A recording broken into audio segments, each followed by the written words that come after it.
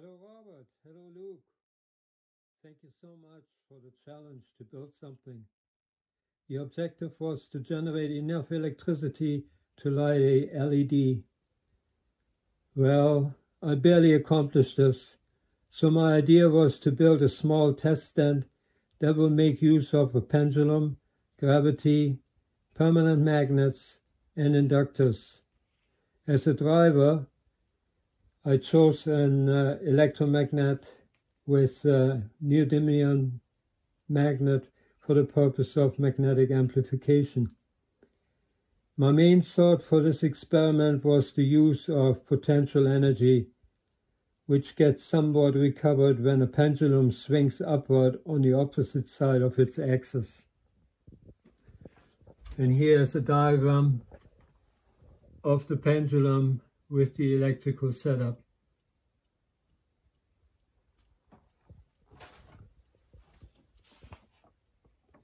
The inductors I used were from an old photocopier. On one of them I had to remove the metal housing, so that 4 neodymium magnets on a piston, there's the piston going in and out, so that they would not get stuck on the housing.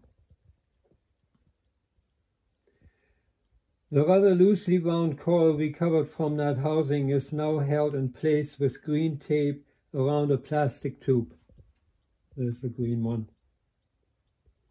This green generating inductor is just producing a mere 200 millivolt AC. That is 1300 millivolts short of the 1500 millivolts DC required for my red LED to fire. There's that little LED. In the hopes to boost the voltage, I built a voltage multiplier, which takes a long time to charge up, the voltage multiplier. I have seen the LED turn on twice, but the output voltage is mostly stuck on 1.1 volts.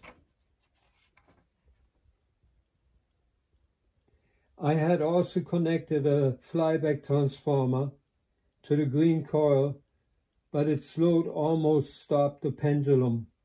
No light though. I think this concept has potential for much more output. It could very well be hand-powered, and I only have to think of a swing set which does not take too much of my energy when I push. So the pendulum could be maintained easily. To meet the contest objective, I have built a 3-cell potato battery like this, and right now it's not lit up and it's too bright here anyway, so a little bit earlier I took a picture, and there you can see that the LED is lit up.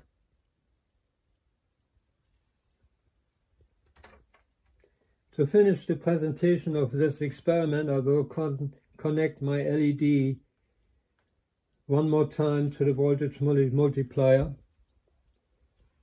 and see if it does us the favor to come on this time. Turn away the light.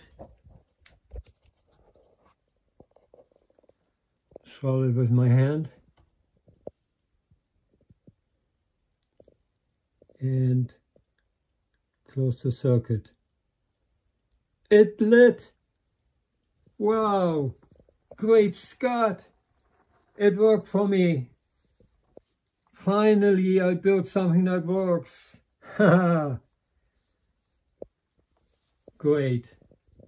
Well, greetings from Canada with a Canada goose.